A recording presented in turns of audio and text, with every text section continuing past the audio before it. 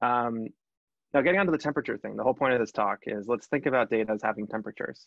So everything we've been talking about up until now is this real-time data, which is this core use case for Druid, and does drive a large chunk of the roadmap. And you can think of this as hot data in terms of temperature. So on the left, I have this picture of hot Cheetos and Takis and some other hot stuff. And what defines hot data is the queries need to be fast.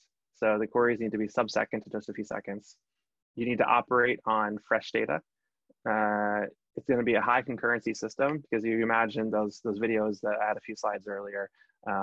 Even one user can drive a substantial amount of load, and you're going to have a lot of users on the system. And it's also going to have highly interactive workloads. So having a lot of users, interactive workloads means high concurrency. So this combination of needing fast queries, fresh data, high concurrency, interactive workloads is what hot data is all about. That stands in contrast to cold data. You know, the whole point of thinking about a temperature scale is we have hot and we have cold. So cold data on the picture there is we have this warehouse of government cheese, and this is your data warehouse. Your data warehouse is where you put your cold data. So in your cold data store, slow queries are okay. You prefer them to be fast, but you know it's fine if they take a while. Less fresh data is okay. So you don't need to have data that is up to the second. It's okay if it's a few hours old or even a day old. You're generally going to have low concurrency for this cold data. So you know it's going to be driven by a relatively smaller team of analysts. It's not going to be used by everybody in your company.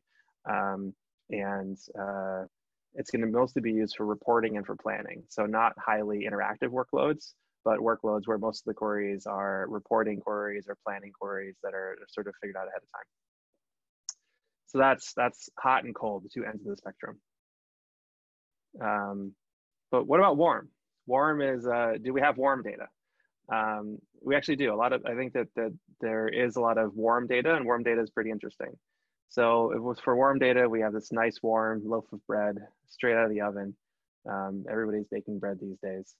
So that's what we have here. 5 to 30 second query. You don't need queries to be sub-second. Of course, you'd always like it if they were, but it's not really necessary for warm data.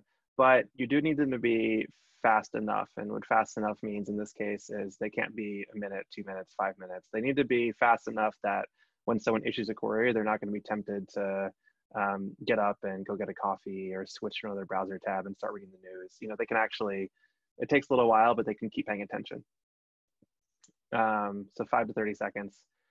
Less fresh data is okay, still here. So we're not looking at real-time up to the minute data.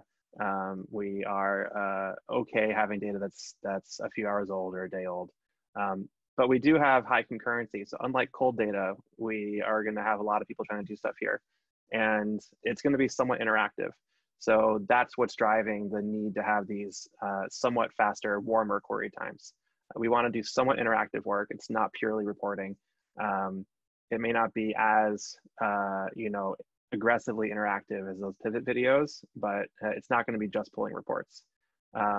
So this is, I think actually a lot of data sets fall in this category. These are data sets that you do want people to be using throughout your organization for decision making, but you don't have a necessarily strong need to make them available in real time and make them available as a hot data set.